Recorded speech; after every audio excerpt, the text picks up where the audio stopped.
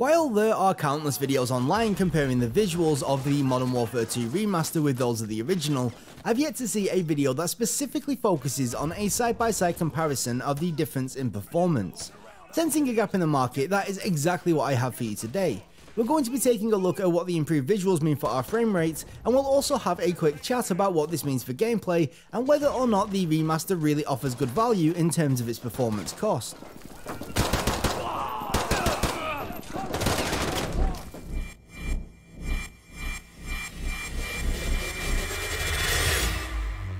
Hello ladies and gentlemen, my name is Pixel and welcome to the SAPPHIRE Tech YouTube channel. To start off, I want to make it clear that it is not the goal of this video to criticise the Modern Warfare 2 remaster. There's no denying that there's been a huge step up in the visual department as well as a decent number of other small improvements. In fact, it's only really now that I've got the footage side by side in my video editor do I truly appreciate just how much the graphics have been improved. But anyway, with that out of the way, let's get right to it. We'll start off by taking a quick look at the beginning of the game during the pit run.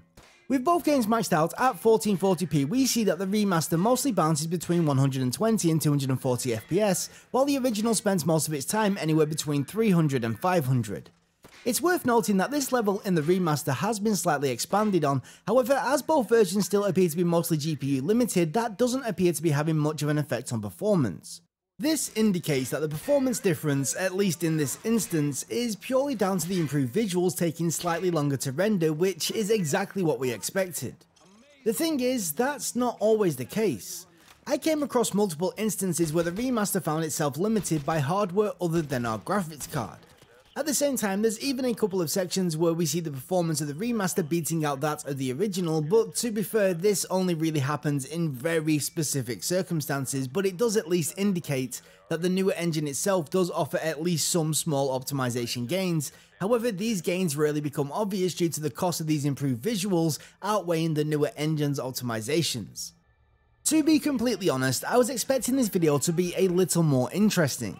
I was hoping that maybe we'd come across some situations where we'd see the remaster offer much better visuals than the original while also beating it out in performance, which is something that we have seen in the past with remasters of games such as Borderlands, as well as what we're expecting to see in the remaster of Crysis.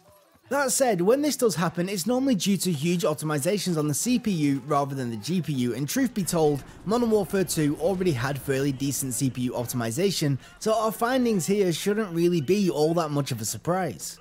For the most part, we see the original game offering around 100 to 200% higher performance than what we see in the remaster at 1440p. Said out loud, this seems like a massive difference, however, in reality, the real world difference in performance is actually rather irrelevant, and there's a number of reasons for this. First off, while I'm sure that most of the people checking out a video like this won't fall into this camp, the vast majority of PC gamers still generally play their games on a 60Hz 1080p monitor with VSync enabled, and since both versions are very easily able to hold a 60fps minimum, for all intents and purposes the performance difference between the two is going to appear pretty much identical for most gamers. After that, you've got the simple fact that when you move on over into high refresh rate territory, both games are still going to be able to saturate the vast majority of that refresh rate most of the time.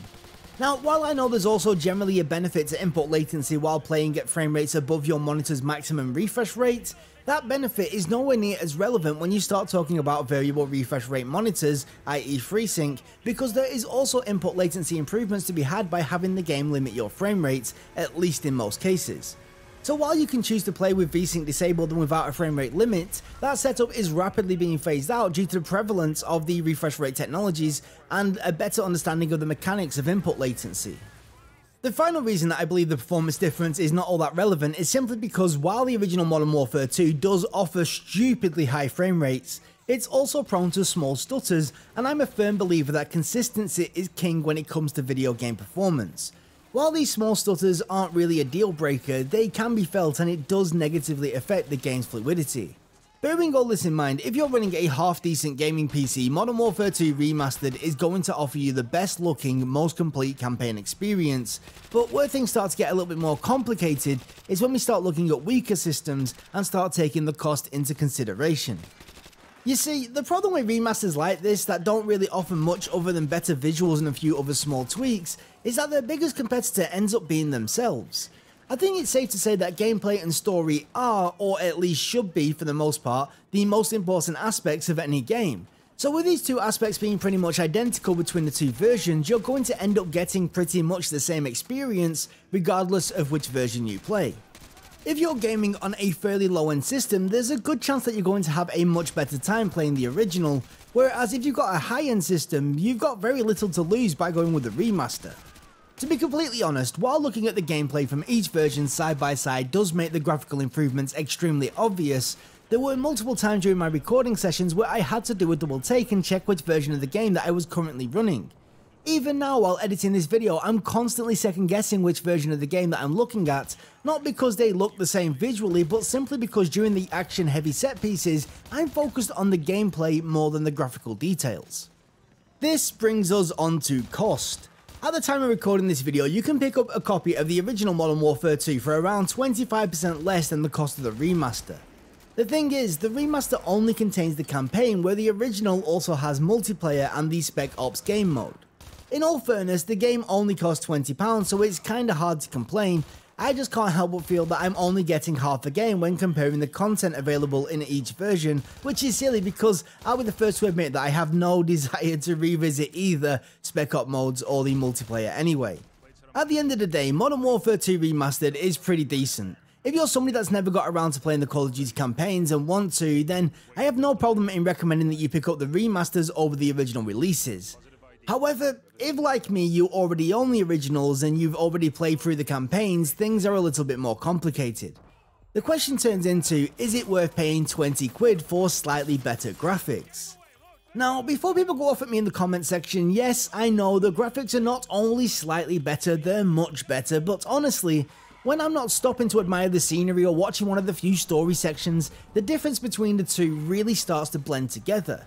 I suppose in conclusion, what I'm saying is that both versions are great, and which version you should personally go for is going to come down to your personal preferences rather than one being objectively better than the other in most cases. But with that said, that is going to be me done for today. If you're new around here, please do consider slapping that subscribe button and dinging that bell so you get notified of our future uploads. If you've liked this video, you can like this video, and if you disliked it, there's a button for that too, and all we ask is that you please let us know why you've disliked it so we can try and improve in future. If you've got any questions, suggestions, or feedback, you can leave them down in the comment section below and I will try and get back to you.